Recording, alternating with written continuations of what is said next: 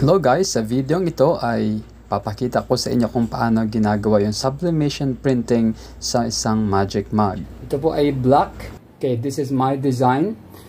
And later on, we call this a magic mug because later on, kapag siya po ay uminit, ito po ay puputi at lalabas po yung design po natin. And when it cools down, it will turn into black again. And then we will not see our design anymore. So, para po dyan sa process natin, lagyan lang po natin sa heat press. So, yung heat press po natin ay, ang temperature niya ay 180. And then yung time niya ay 180 seconds then. So, we just wait. Then, start na po yung process of heating. And then, makikita natin dyan mamaya siya ay puputi sa labas. Yung labas niya ay puputi. Let me show it.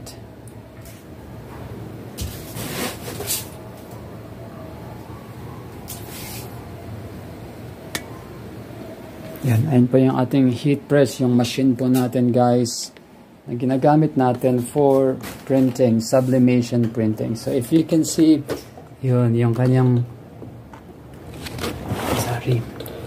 ayan, yung kanyang side ng kanyang bottom ay pumuputi siya because it is heating. So totally mapuputi yan ang labas niyan. So ito po yung hawakan niya ay nanatiling maitim because it's not heated too much. So hindi nakakapag-concentrate ang heat, ang temperature dyan sa kanyang hawakan. So yun lang. So makita natin guys, yan, lumiliit na siya ng gusto. Yung black. So, puputi siya mamaya after ng, so yung timer natin ay 180 degrees yung init, and then 100 seconds left para matapos ang ating process.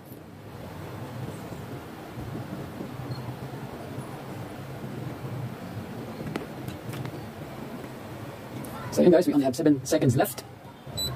2, 1, and ayan. So, taas lang natin to. So that's, ayan, kita niyo po guys, yung kita ng mug ay maputing-maputi na. So hindi na siya itim. Ayan. Pero yung hawakan niya ay nanatiling maitim because hindi concentrated yung init doon. So ayan, later on papakita natin yung design niya. Okay.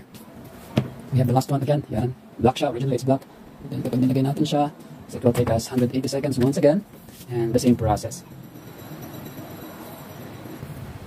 Ayan na guys, ang ating finished product. So, okay, black pa din kasi nga hindi siya nainit masyado. Medyo mainit pa siya. So, ayan na, nagaganda ang mga babae na nagsiselebrate ng kanilang birthday, ang ating bibigyan. Okay, actually dito ay orders amin. Itong dalawa ay pag-gift namin sa mga kaibigan namin. So, ayun na guys, thank you. I hope you like this video. And if you're new to this channel, please don't forget to subscribe, to like and share. Sir 11. Thank you so much.